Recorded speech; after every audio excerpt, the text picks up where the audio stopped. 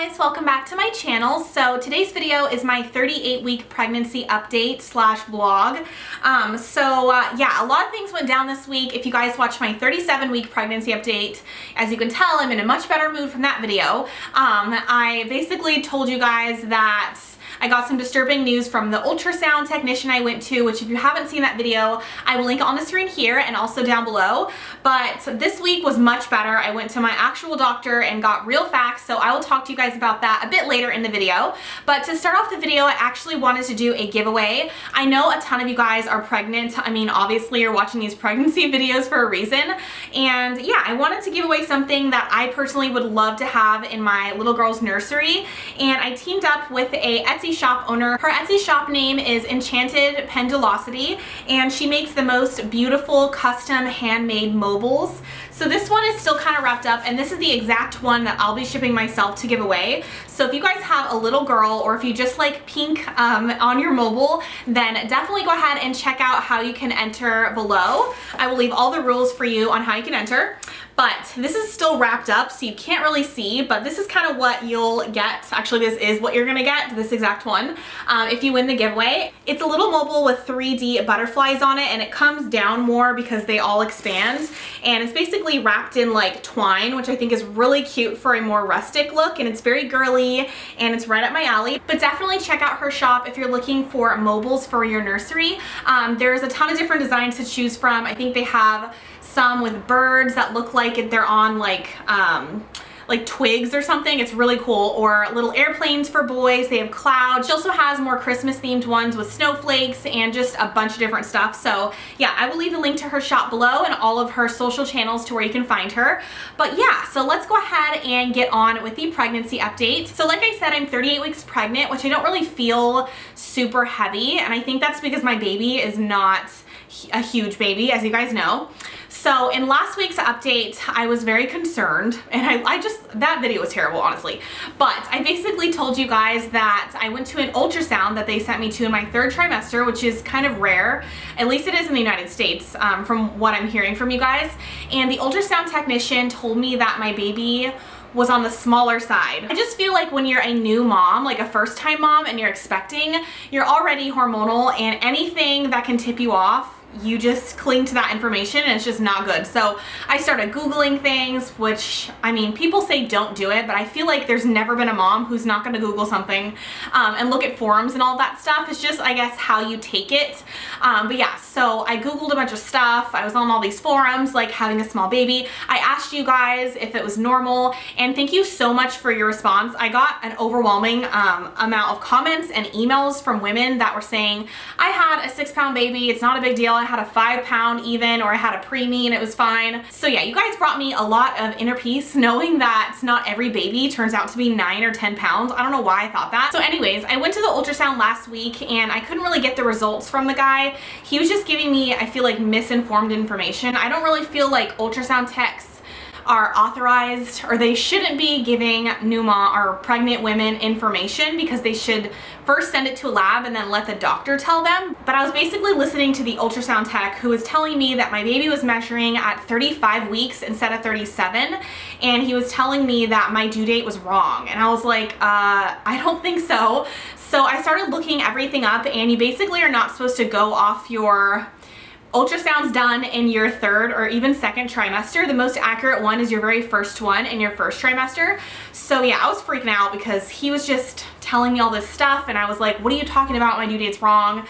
He was like, you should be delivering in January on the 4th or the 5th, and I was like, that is not December 21st. Like, what is wrong? So yesterday, Doug and I saw my actual doctor, and she was not concerned at all. She got the results back. She said that my baby was almost already 6 pounds. So I already have a 6-pound baby. I don't know what that guy was talking about. So yeah, ultrasounds can be so skewed, especially when you're further along in your pregnancy. And that's kind of what I've learned. Like, take everything with a grain of salt, because especially hearing your guys' feedback, so many of you guys were telling me that you had an ultrasound and then they told you your baby was, I don't know, like 6 pounds, and then you ended up having a 9-pound baby. So it's just crazy. But yeah, my doctor said that everything looks fine. She measured the longest bone in your body, the femur, and she said it was long, so I have a long baby. I don't really know we'll see if that's the case, but Doug has really long limbs and a short torso, so maybe that's where my baby gets it, because I am a short person. My whole family's short. So yeah, I thought that was interesting. And then we saw a bunch of hair like on the, like above the scalp, and yeah, so apparently she already has hair, which is not surprising looking at Doug and I. And yeah, my doctor said that she's probably gonna turn out to be 6 to 7 pounds. So I'm not even worried anymore. And that was all for nothing. Me and my mom were like freaking out for no reason. The ultrasound tech guy just scared us. I don't know. So yeah, I'm very excited. Everything is going good. I feel really good. I don't really have any different cravings. I mean, I eat fruit all the time. So yeah, fruit is for sure a craving, especially in the 2nd and 3rd trimester. I could eat like a fruit with every meal, or a piece of fruit. And yeah, so the nursery is almost done. I'm just waiting for a teepee to come, one of those little kids teepees, which I know you guys are gonna see my nursery tour and be like, you don't need that, you're not gonna use that. But it's like, I don't even think it's for your baby. I don't know. Well, I feel like when you set up a nursery, it's really for the mom to just nest, because I mean, chances are your baby's not even gonna be really put in the nursery 9 times out of 10, hearing your guys' responses, until she's a bit older. So yeah, and we also got the Halo bassinet, which you guys will have seen in a vlog. And so far, I really like it. I mean, I have no idea. I can't really do a review on it, but it looks good so far. So we have the bassinet, a crib, the DockATot for travel, and that's all we really have for like sleeping contraptions. I think that's enough. I don't think I need to buy anything else. But I wanted to show you guys a few other stuff that I picked up throughout the past like 2 weeks. I always forget to do like little hauls in these videos, and that's always what I like to see. So the first thing I got are these little baby photo cards. This is very unnecessary, but super necessary if you're a crazy mom like me. So these are from Milestone, and basically you get 30 cards to capture and remember your baby's first year. So the first card says, "Today I smiled for the first time." And you put it next to your baby and like take a picture, and then you write the date on the bottom. And you don't really have to take a picture, you can just keep this and then write the date. And there's like, "Today I slept through the night for the first time.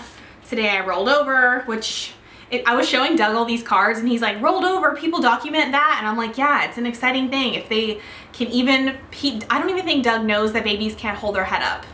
We're gonna seriously we're all gonna be surprised when he sees his baby. "Today I ate solid food. Today I sat up, got my first tooth," random stuff. So yeah, I thought these were really cute. So I will link all this stuff below for you guys if you're interested. Okay, so that's that. The second thing I kind of showed in a vlog, but this is from a brand called Love to Dream, and it's the Stage 1 Swaddle Up. And it basically says that it's good for a more natural sleeping position. And then it says self-soothing equals more sleep. So it looks like this. I'm gonna show you guys this little baby on the back. I'll zoom in, but it looks so funny. So I thought I would open this up. Oh, this is so tiny. So I guess they sleep in this little thing. I swear, the shapes that people make swaddles in nowadays are so hilarious. Doug was like, "What is that? It looks like a little angel or like a," I don't know. He just thought it was so funny looking. But I like it because it has a zipper, which I think is handy. And yeah, it has a little pocket in the back, which I guess, oh wait, there's like an opening in the back. I think you like tuck in the bottom or something. I'll have to look this up. So it basically says that it replaces the need for loose sheets in a cot/crib, no loose layers for the baby to kick off during sleep, all stuff I have never considered or thought of, but I'm gonna learn. Patented wings may reduce the risk of baby accidentally rolling onto their tummy. Sketchy. So yeah, interesting. And they have different sizes. So this is like the Stage 1, so I'm guessing for like newborn and infant. The next thing I got are these little swaddle blankets. And this is from a brand called Fawn Hill Co. And these are 100% cotton muslin swaddles. These look really cute. They have a bunch of different designs. One is in the XO pattern. One has hearts on it and one has moon and stars. And these things are huge. I heard that you can use swaddles as burp cloths, but I feel like they're kind of rough. This is the swaddle folded in half. So yeah, these look really nice and really sturdy. I always have to smell everything. It's so weird. The last thing I got was from another Etsy shop owner from Mint and Arrows, and I just posted about this on my Instagram, which if you aren't following me, I'll leave my Instagram handle above and below. But this is such a cute little swaddle. I think I'm gonna bring this with me to the hospital, but so cute. They have like a ton of different patterns. Also, it has a matching knotted headband, which I think is really cute. But yeah, speaking of stuff that I have to bring with me to my hospital, still haven't completely packed my hospital bag. I'm waiting for a maternity gown to come in the mail. Like, I know this is so unnecessary. So many of you guys tell me to just be really minimal and basic, but if you knew me very well, then you'd know that I like to just go above and beyond with certain stuff, and I'd rather pack more than less, and then, I don't know, the hospital run out of something and I don't have something. So yeah, basically I'm waiting for my own maternity like birthing gown to come in the mail. So I'm really excited about that to show you guys because it's so cute. But yeah, basically other than that, I have everything pretty much packed. And I'm actually writing a list of all the stuff that Doug needs to add to our bags last minute, like the stuff we use on an everyday basis, like my laptop, makeup, can't forget that, and stuff that we're not gonna keep in the bag until we leave, because I just know we're gonna, I don't know, something's gonna happen, like I'll start my contractions or my water will break and we're gonna rush out the door, and then I'm gonna forget my laptop or my camera or something really critical. And so I'm gonna have like little, like a list for all the stuff he needs to check off that's in the bag if I can't do it, if I'm in too much pain or something, I have no idea. But the other day I thought I was going into labor because I was getting really bad, like, I don't know, pains, but I realized it was probably just like gassy pains after eating pasta. So it wasn't anything, but it was so weird because I sincerely thought I was going into labor, and I started to freak out. Like, I don't know, a wave of emotion came over me that was like, I am so not ready for this. So when I actually go into labor, I'm probably gonna cry because I'm gonna be scared and overwhelmed. So we will see if I can even vlog that, but I'll try. So yeah, everything is pretty much done besides the TB for the nursery and packing my hospital bag completely. But I am gonna put up the nursery tour next week for you guys, so stay tuned for that, and I'll announce her name as well. But yeah, that's basically it for this video. It's kind of short because I have nothing else to say. I mean, I'm almost done with this pregnancy and I'm so grateful. Like, a lot of you guys say that I'm gonna miss my bump, but I don't think I am. I don't know if that's a bad thing to say or if that's just me being, I mean, that is me being honest. I don't like having, I just don't like, I don't know, how do I say this politely? Because a lot of people I know cannot carry, and that breaks my heart because it's so sad. But I don't know, maybe I'm just jaded or I'm taking it for granted, but it's just a lot of pressure being pregnant. I don't know. And I constantly worry about like if I'm doing things right, and I don't even have my baby yet. And you guys tell me that it's gonna be 10 times worse when I actually have a baby. So yeah, the anxiety is real. So this is my belly for 38 weeks. I'm wearing maternity leggings. There's like a fluff ball. But yeah, it's definitely much bigger than before. Haven't gotten any new stretch marks, which I'm thankful for, but I feel like I'll get them at the last minute. And my linea negra is finally showing down here, but I can't even see it unless I'm looking on the camera because my belly's too big. So yeah, that's what it looks like. Thank you guys so much for watching this video. Definitely check out the rules to enter the giveaway below for the mobile if you want it for yourself, or if you wanted to gift it to a friend or something. It's super easy to enter.